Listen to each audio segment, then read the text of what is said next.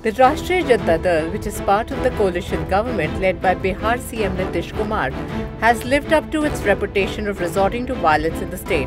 After being out of power for almost a decade, it was in 2022 that Nitish Kumar joined hands with RJD and Tejasvi Yadav was sworn in as Deputy CM.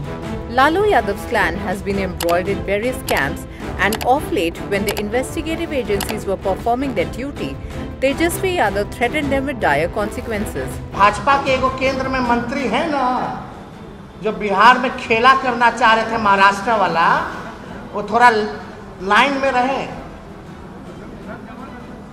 सब कुछ ठंडा दिया जाएगा।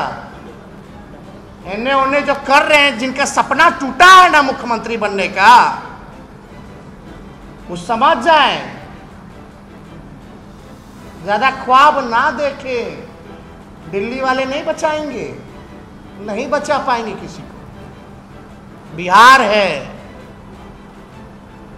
उनको तो इतना समझ होना ना चाहिए जो लोग खेला करना चाहते हैं। Also in a bizarre incident, Union Minister Ashwini Chaubey narrowly escaped in a road accident. However, 4 policemen and the driver were injured. Also, another incident of lawlessness in Bihar's Araria, the mob turned violent and attacked the police personnel after they had arrested him in a land dispute case. Many police personnel were injured as the mob vandalized the vehicle of the police and took them hostage.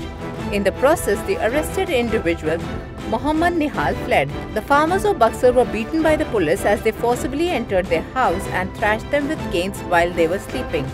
Unfortunately, loot, murders and ransacking of showrooms have become the norm of the daily life of the people of Bihar.